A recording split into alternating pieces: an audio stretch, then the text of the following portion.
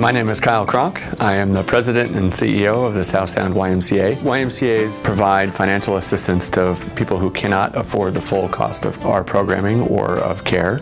And at the Y, we believe that everybody should have an opportunity to participate in all kinds of different activities that help them become and stay healthy. The annual campaign is an opportunity for us to fulfill our charitable mission to make sure that everybody can play.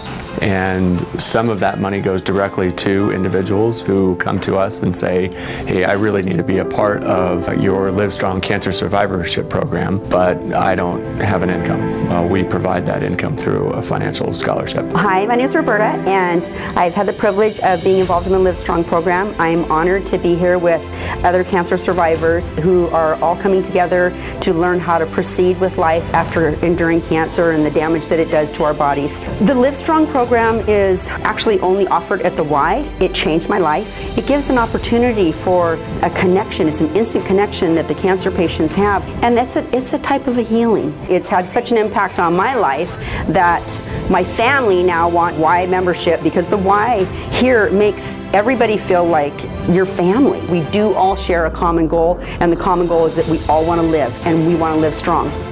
Another example is we have a program called Power Scholars Academy to help kids who are struggling with academic achievement. That program is free to the kids, and we make sure that programs like that can exist. We live in an area surrounded by water, so we want to make sure that income is not a barrier to making sure that you're safe around water, so we provide scholarships for that. My name's Elena, and I am on the swim team here at the South Sound YMCA. Swimming is one of my favorite things in the world. I've been singled out for looking different, so I've always wished to be on a team and have that team experience, and at the Y that has happened. The Y has boosted my confidence and making me proud. My daughter Elena is on the swim team. She was born with some genetic differences, and she didn't feel like she belonged because of the way people treated her, and being able to be on a team doing something that she loves, like swimming, was just super precious.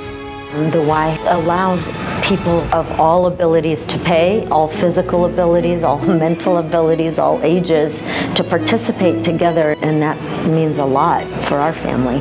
We serve 42,000 people in the community, and of those, I would say a quarter receive some form of financial assistance. That's a big part of the population that wouldn't get to participate if it weren't for the annual campaign.